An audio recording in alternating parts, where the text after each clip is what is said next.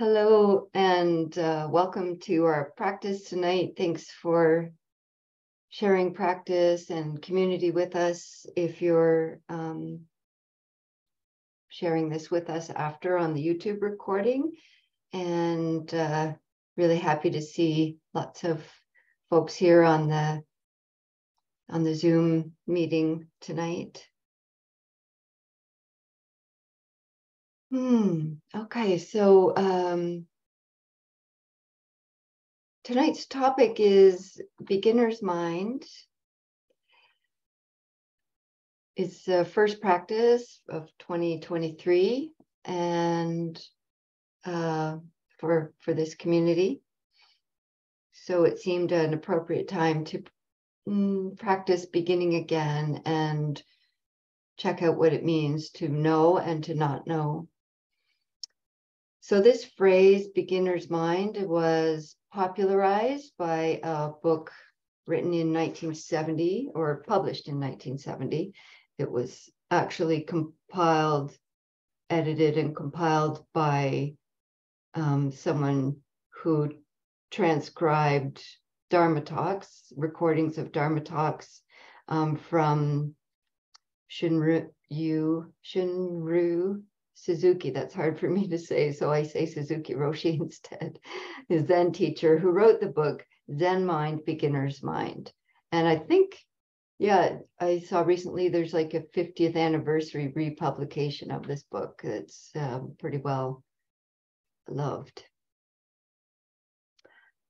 I was thinking more about this phrase, beginner's mind, and it's interesting because I think even beginners, like if we all reflect on when we first, if you can remember, when you first came to meditation, and maybe tonight's your first time, or today, whenever you're watching this or participating, might be your first time checking out meditation, or maybe recalling first time you came to maybe a meditation class or something, or maybe listened to a guided meditation. And even then, I don't know, for me, there wasn't really like what we might think of as beginner's mind, because I came with all kinds of preconceived ideas. And I find a lot of times when somebody who's a new student to meditation comes to a class, they could definitely come with preconceived ideas of what the practice is and what they're going to get out of it, or what they hope, what they think they're going to get out of it. Lots of times folks come wanting to clear their mind. That's not what, that doesn't work, first of all, and that's not really what the practice is about. Or we might have come to practice feeling like this is going to fix things. This is going to solve whatever stresses and issues are in my life.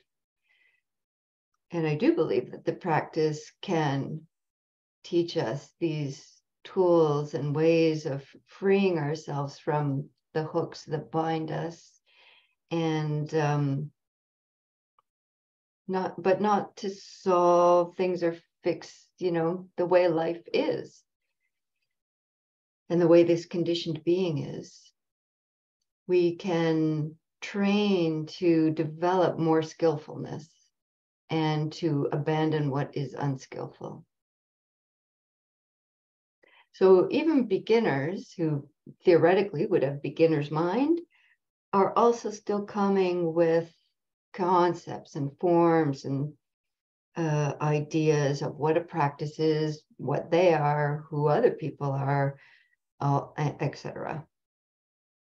So another helpful term might be don't know mind, sometimes used synonymously, but maybe differently. And don't know mind is like, I find that helpful. I can still remember somewhat. It's a memory, so it's qualified as not fully accurate recalling. But I can picture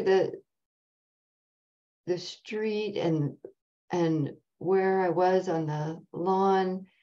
The first time I saw a walking stick, it's a bug that totally looks like a stick, and then realizing it's a critter, and I can remember the mind just going, what what what is that? So amazed. And I've had that a few times in different situations. It doesn't happen too often, but a few times it really stand out. Also a praying mantis. Those are like, wow, they just blow my mind in a good way. Like, what is that? That is crazy. And that feeling of like that childlike or that's really a beginner's mind. Like when there's something you've never experienced before, it brings like so much wakefulness and wonder and joy, curiosity, energy. These are very important. You'll recognize some of these for those who have practiced for a while as part of the 7 factors of awakening. There's mindfulness, there's curiosity, great amount of curiosity, investigation, which brings energy and brings joy. So these are beginning parts of factors that lead to freedom of heart and mind.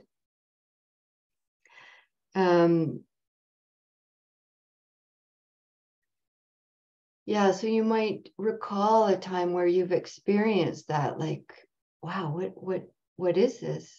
That wonderment.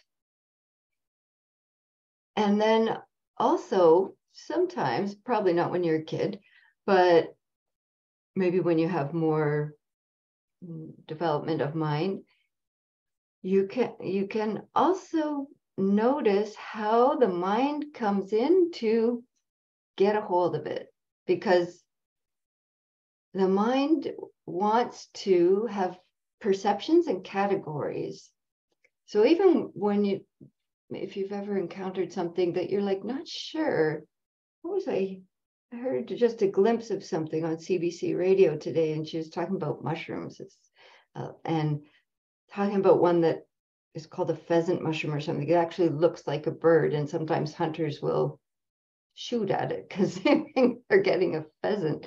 But this kind of thing of like, the mind wants to say, oh, it's an insect, or it's a bird, or, yeah.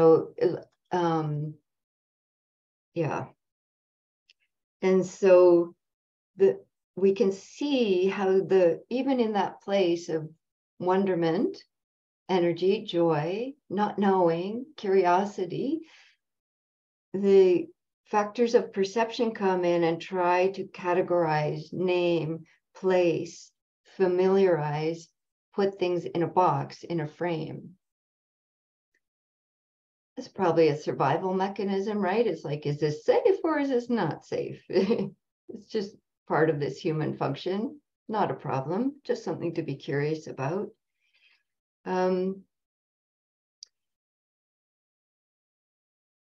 But when we put something, like all the time, ourselves, each other, the world, groups of people, our practice, all these concepts, when we put things into a box, like that's what that is, and we put it on the shelf, we stop being curious about it. We stop paying attention to it. And that's not helpful because that second factor that I was mentioning, mindfulness and curiosity, is essential. Oh, what is this really? How is it? What is this I'm calling my pain? What is this I'm calling my body, et cetera, et cetera? So in that book, I was mentioning Suzuki Roshi's book, Zen Mind, Beginner's Mind. There's a often quoted famous line from that book that says, in the beginner's mind, there are many possibilities, but in the expert's mind, there are few. And so this is this awakening of beginner's mind, that there's many possibilities of what this is. And so the expert's mind, like, to watch for this, do we think we know? What do, you know, when I was a yoga teacher, let me be careful here, skillful, one sec. Yeah. So when I was a yoga teacher, there was someone in the wider community that kind of changed their title and started calling them a yoga master,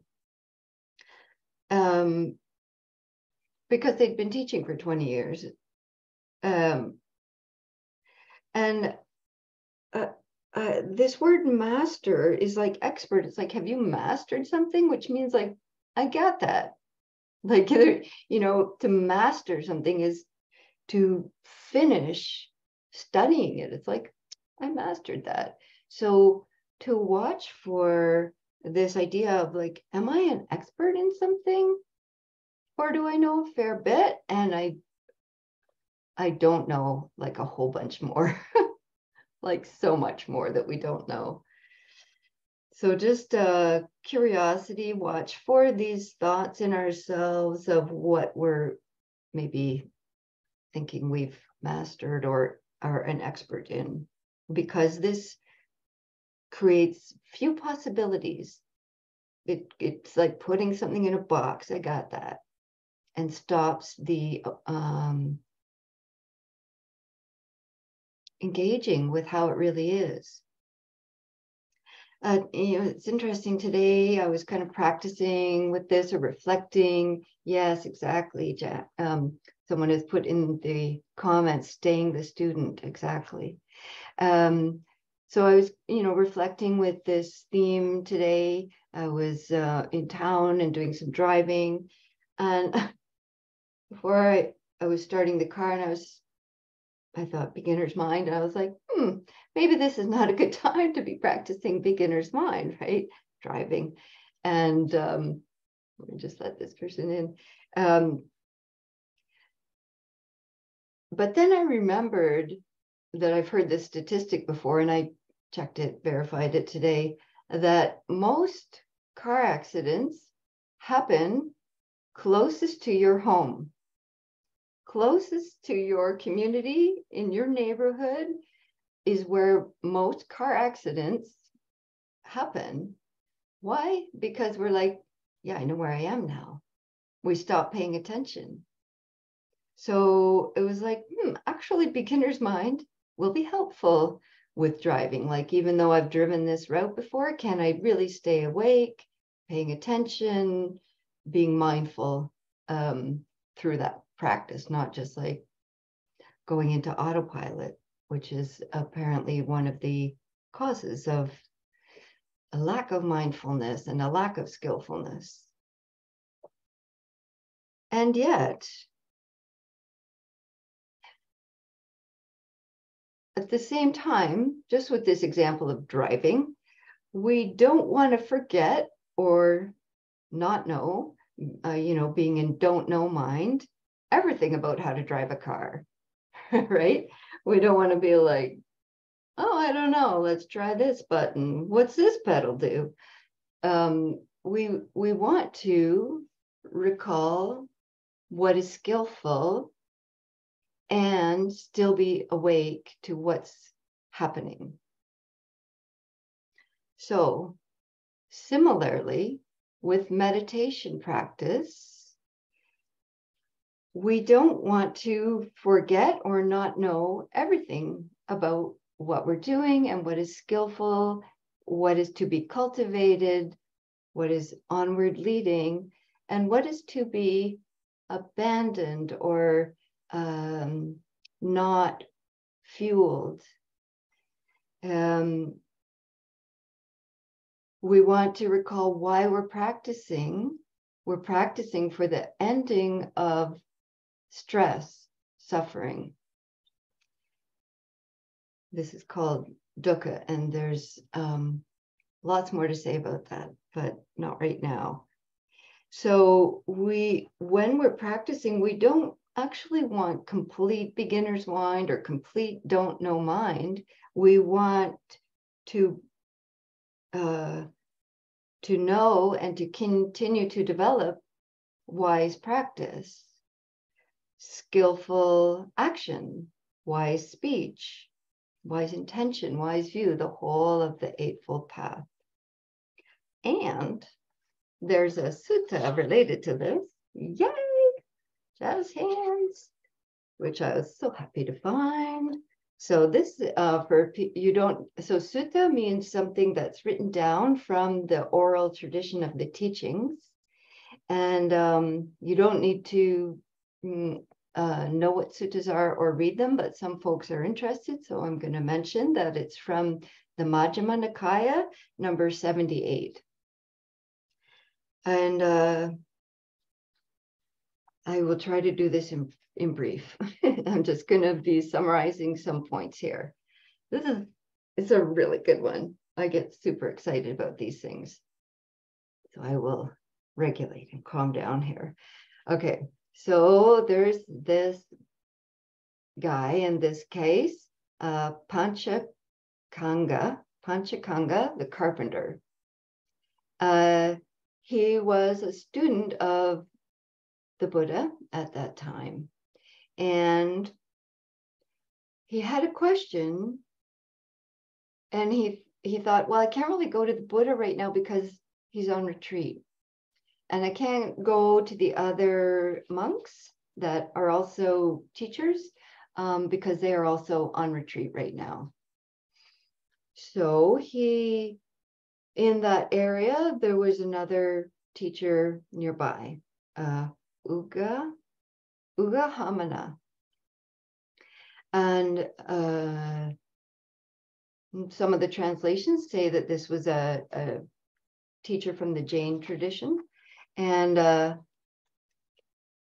was quite a group of folks sitting around and talking. This written teaching gives quite a description of what they're talking about as being unskillful.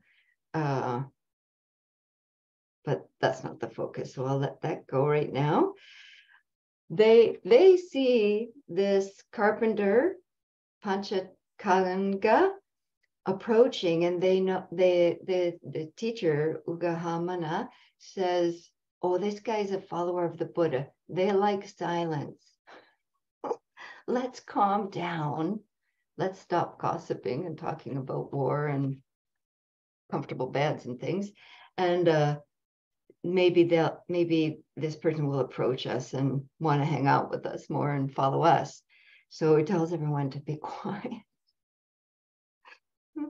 That's so deceptive, first of all. But anyways, so he comes and approaches the group and sits down. And then this teacher, Ugahamana, says to the carpenter, describing what he knows and what he teaches. He says, I teach, or I describe, an individual who is endowed with these 4 qualities, being the most skillful, the most consummate, the most wise being.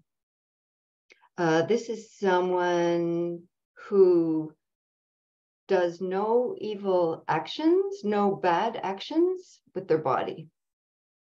They speak no evil, or different translations. One said bad words, one said evil. They don't speak any cruel, harsh, unskillful words. And they have no evil or bad thoughts. And lastly, they also maintain themselves with no harmful livelihood, no unskillful, bad, or evil, harmful livelihood or work. And so this fellow who had joined to listen says, okay. And then heads off and says, let me check that out with the Buddha. And eventually he gets to meet with the Buddha and says, this other teacher said these 4 things is utmost. And you could maybe see in this description, this is beginner's mind, don't know mind, or what some people call original mind. Like there's no bad actions, there's no bad livelihood, there's no bad speech, there's no harmful thoughts, right? A little baby. And so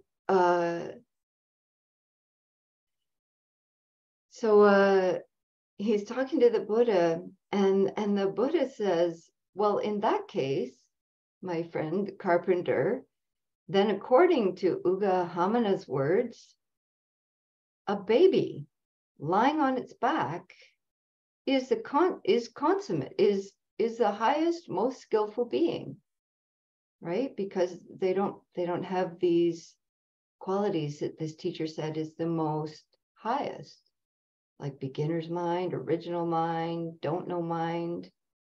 He said that's just like a baby. And he said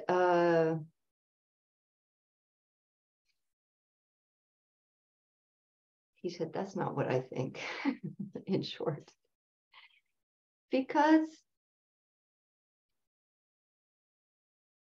depends on your understanding of karma, really, but there's latent, we all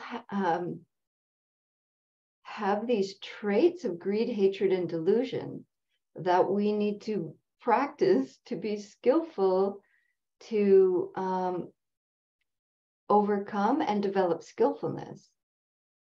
So just like a baby is not the most enlightened supreme being, it's just a baby. And so then the Buddha says there's actually 10 qualities that he is describing as the most consummate, the most skillful. In short, he says we need to know and cultivate what is skillful and what is unskillful in our habits or our actions, and what is skillful and what is unskillful in our thoughts, our intentions, our view, our understanding.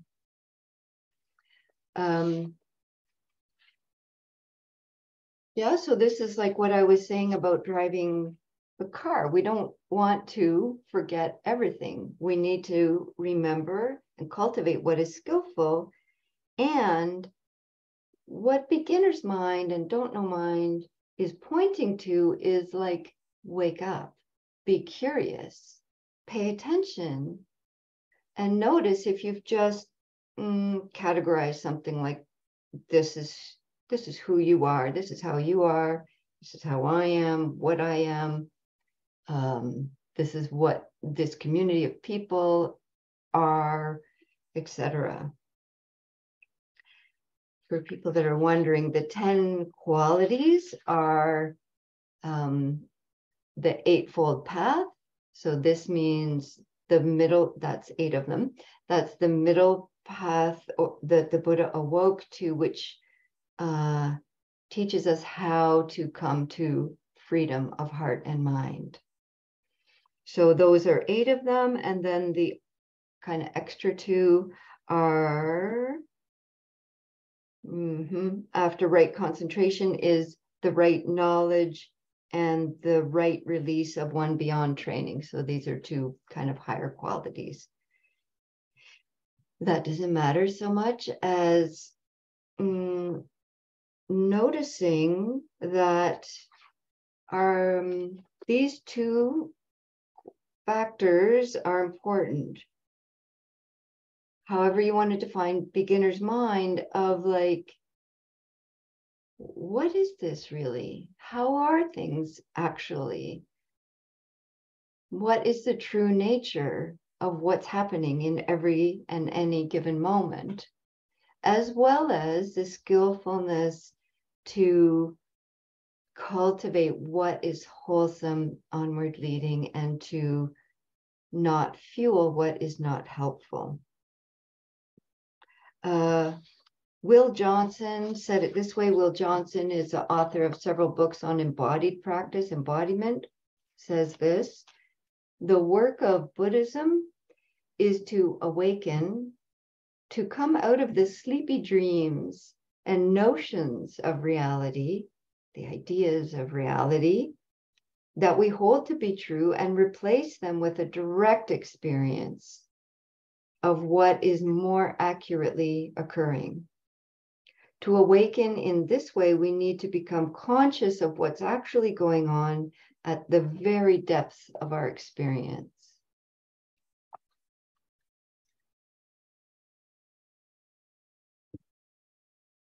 Let's practice.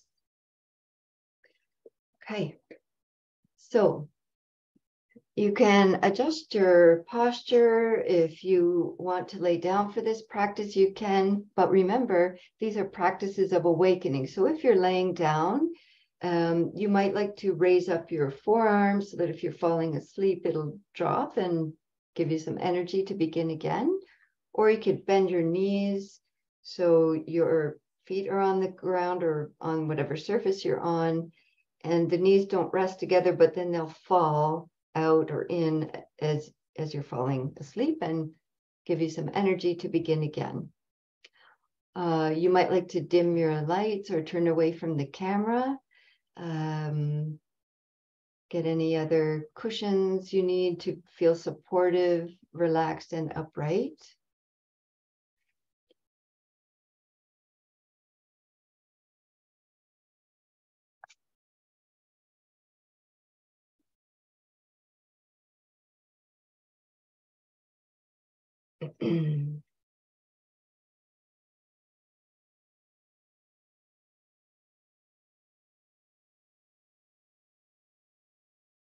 As you're beginning,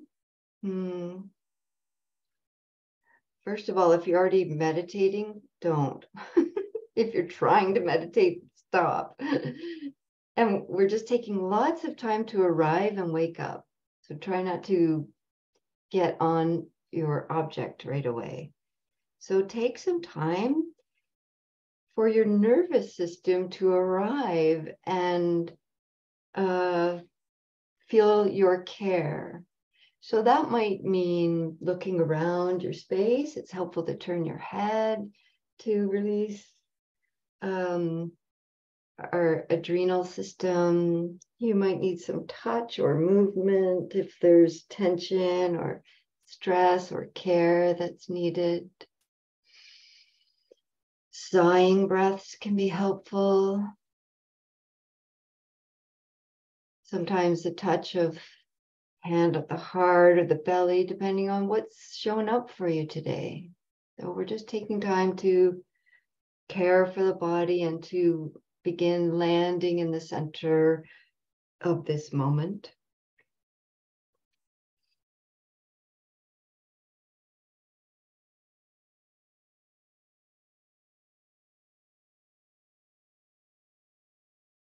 And then if and when it feels supportive for you, you might come into stillness. Some systems might need to keep some movement happening, but we want that to really become part of the practice. So mindful movement as we feel the sensations of the body. And for some, coming into stillness is very supportive for calming and centering attention. So see what's helpful for you. Another aspect of care here is that some folks are supported by practicing with the eyes slightly open, bringing in a bit of light, or the eyes resting on an object of beauty in your space or comfort. And some systems are supported by resting the eyes down, closing the eyes. See what's helpful for you.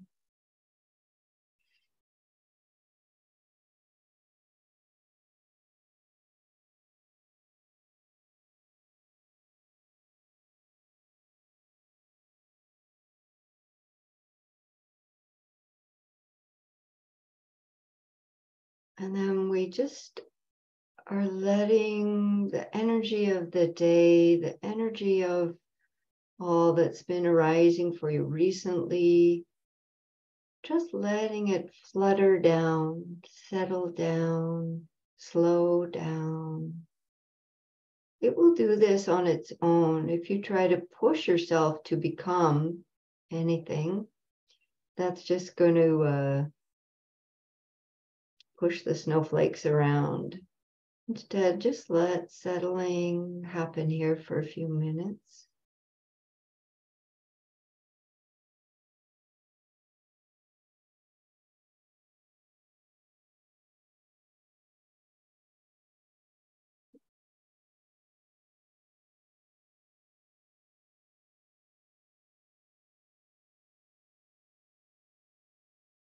You might be noticing that settling usually has a sense of direction to it, that direction being downward.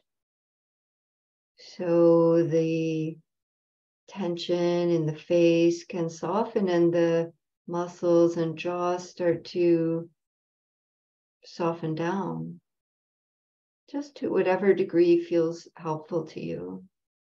If it feels supportive to maintain some collectedness in the muscles, that's also skillful for some folks. See what's helpful to you right now.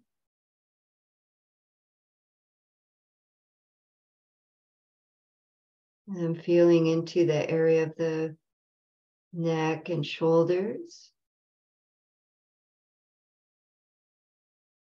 Is there any tension here that can slide off or down?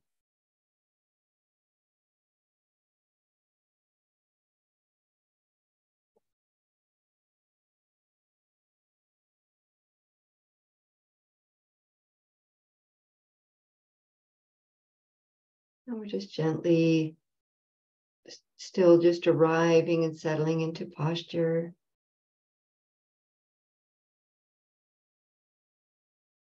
I find it helpful to check in with the inner layers of the belly and invite softening. Even if it's just 5% or some small percentage. Is that helpful to you right now?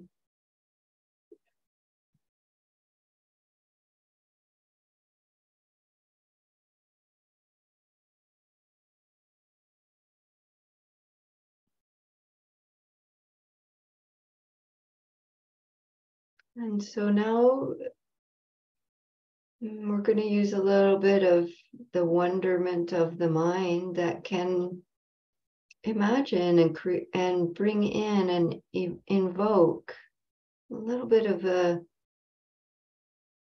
curiosity here. What might it be like to be consciousness that's just waking up in this body in this moment, here and now, first time? The body in its stillness or in a very slow mindful movement, and consciousness has just come into the body and is feeling these sensations.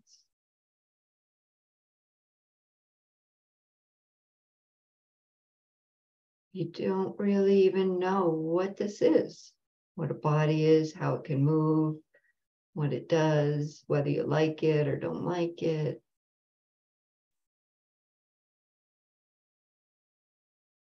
What is actually here? What sensations are in the face? I mean, even calling it a face doesn't fit with what I just said, but just to give some direction so that that area of the body, what sensations are there for you right now? Is there warmth or coolness? contraction, tingling, itching,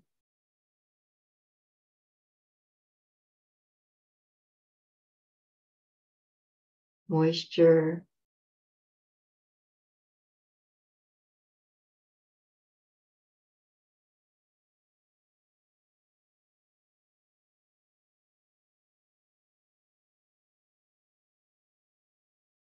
sensation at the nostrils as breath comes in and out.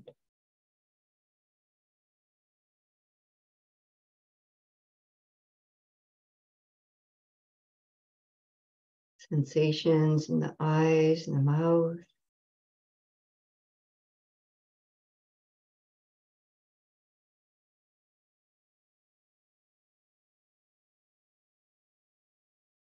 And what other sensations are here in the area of the head or the skull as we name it?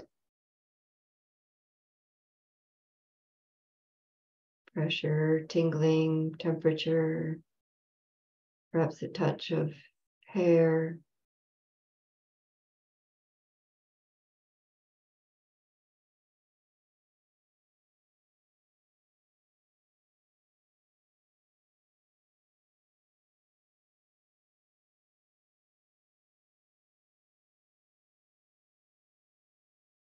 Let the attention continue slowly settling downward into the area that we call or recognize as throat and neck.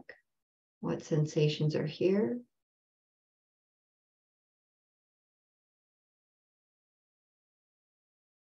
Consciousness might not even have names for these sensations. I'm just using words to help point to the experience.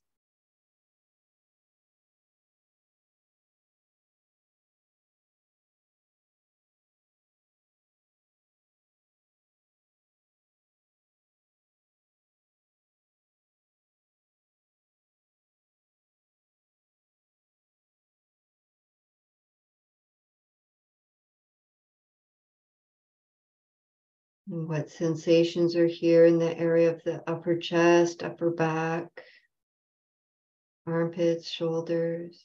Check that out.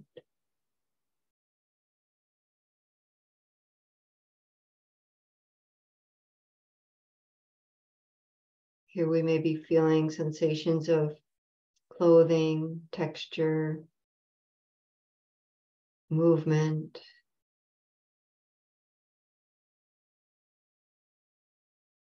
Pulse or vibration.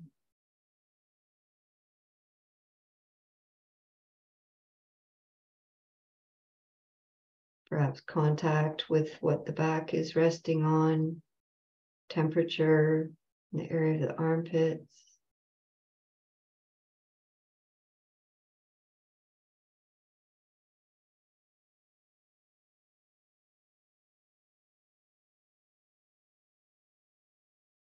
And let this bright, bright curiosity and wonder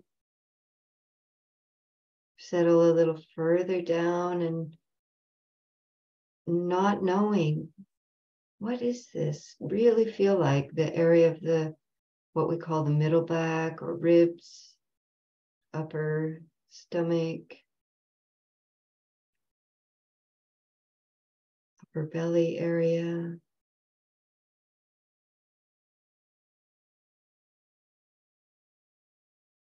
Contact, pressure, movement, texture. Check it out.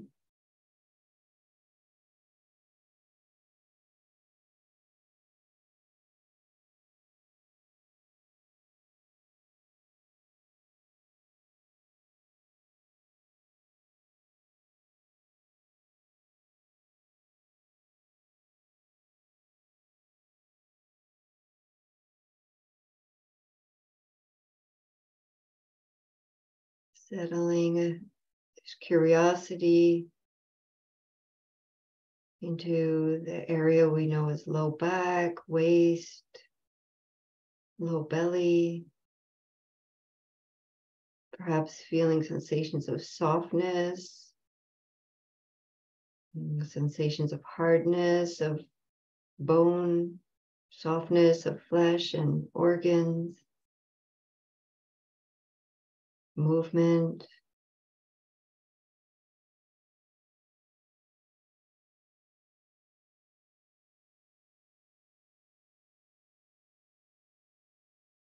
And continuing into the pelvis, hips, groin, top of the legs, what sensations are here? Where do we feel the areas of contact?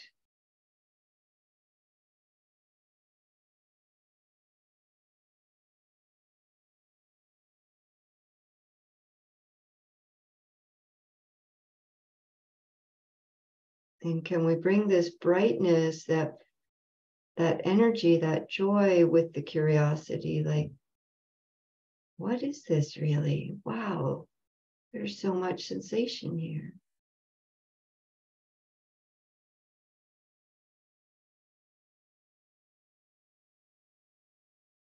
And then feeling where the hands are resting. Let's hang out here for a bit. Lots of sensation, usually in the hands, or often.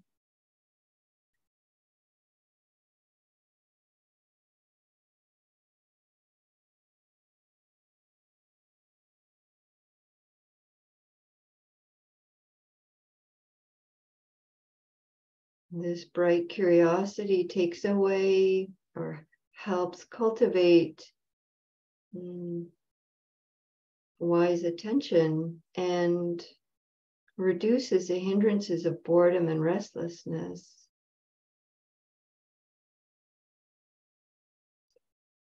Lots of sensations here that are changing, tingling, pulsing,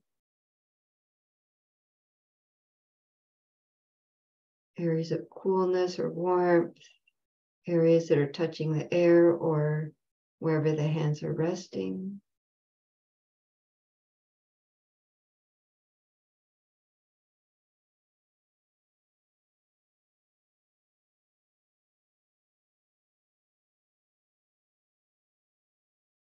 As if you've never felt these sensations before.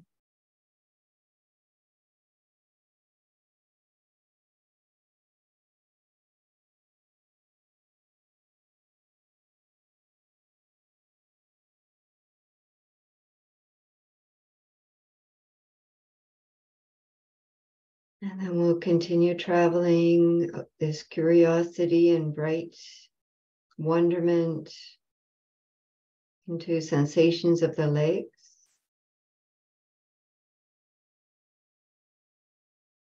Upper legs, front, back, sides, knees.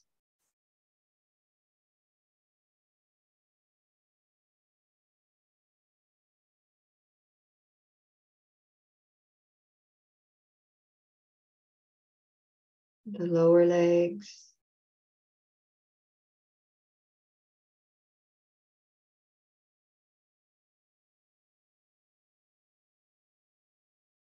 And let's check out these things that we call feet and toes, ankles, arches.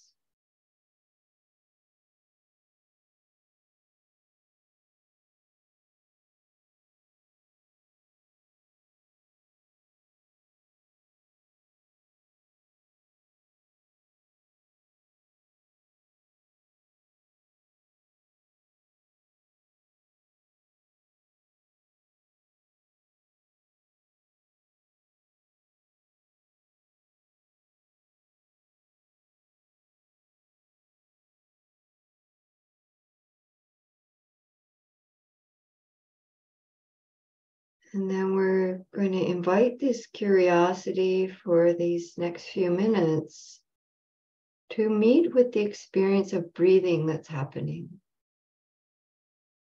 So notice where you most easily notice the sensations of breath.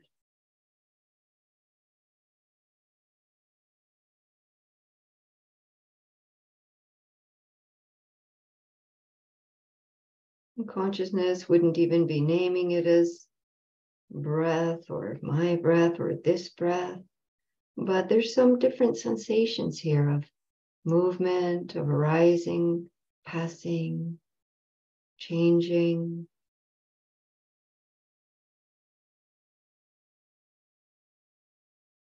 Beginning, length, turn of the breath, ending.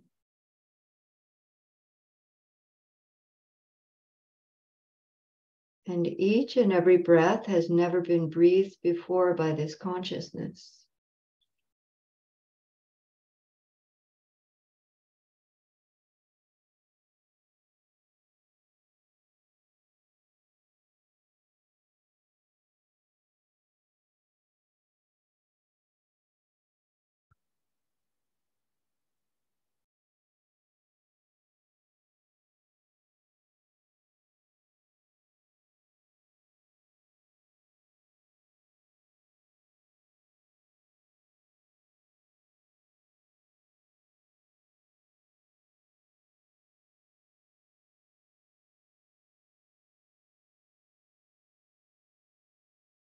Awareness is just saying, feeling, wow, what is this? With each breath.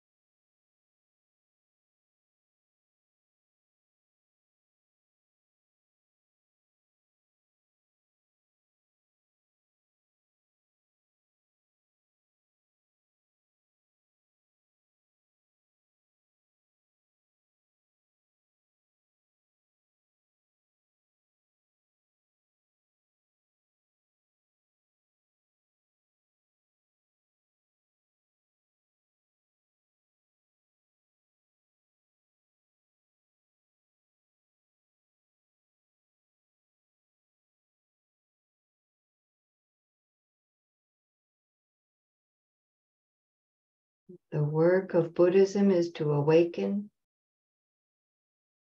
to come out of the sleepy dreams and notions of reality that we hold to be true, and replace them with a direct experience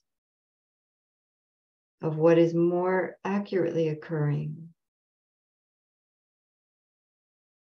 To awaken in this way, we need to be conscious of what's actually going on at the very depth of our experience.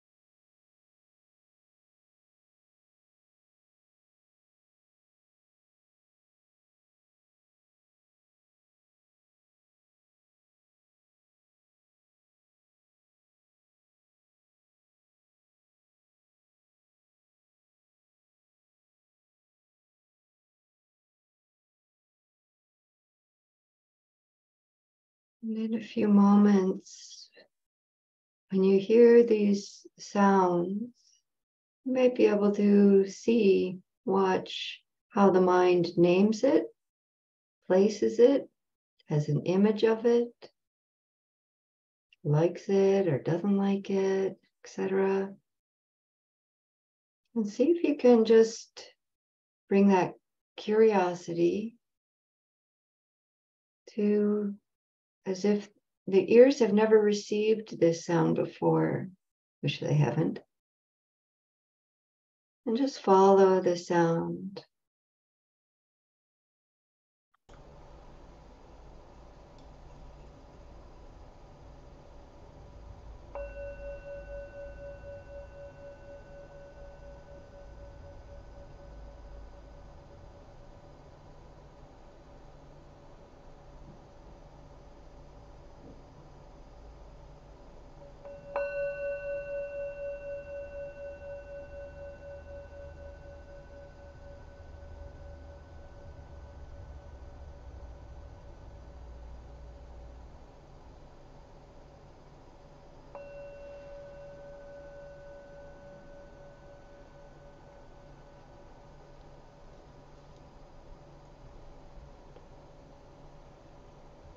And when you're ready, see if you can bring this wonderment and curiosity to perhaps the eyes opening or lifting and receiving all these shapes and sights and colors, forms.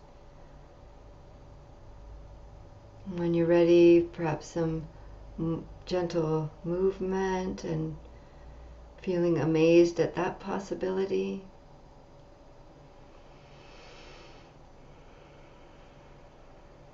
If you have a tradition of bowing, awareness as the hands lift and touch.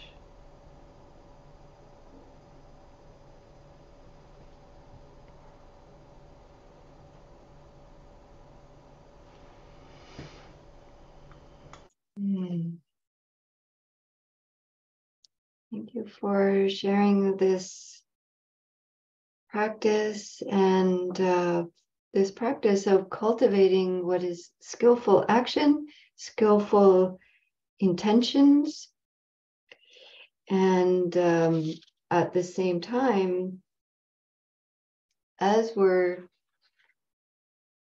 inviting awareness to be with what is skillful, what is unskillful is abandoned. If we're not fueling thoughts of desire and aversion and other hindrances, greed, hatred, and delusion, then they're temporarily relinquished.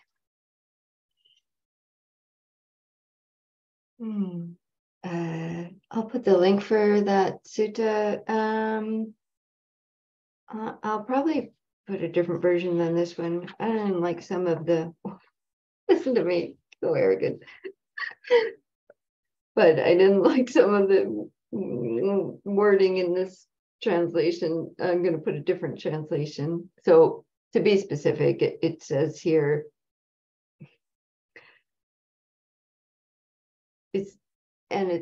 it's what it's meant. What is meant is different, but it says a stupid baby lying on its back. And I'm like, no, it actually says stupid baby boy. So I cut the stupid and I cut the boy.